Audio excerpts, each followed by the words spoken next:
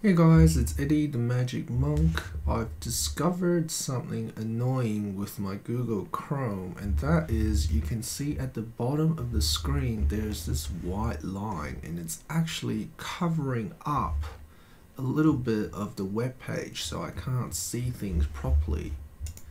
So if you want to know a way to fix it, it's actually quite simple. Basically, you just gotta go into settings, right, and then click settings, and then you're going to search for theme, theme, theme, and then you're going to click on get themes,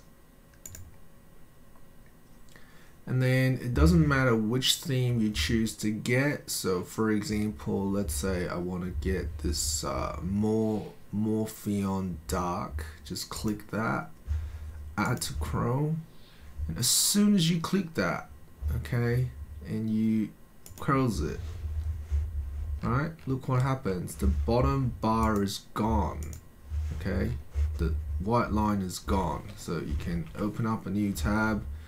Everything is working. Okay, thanks for watching guys, see you next time.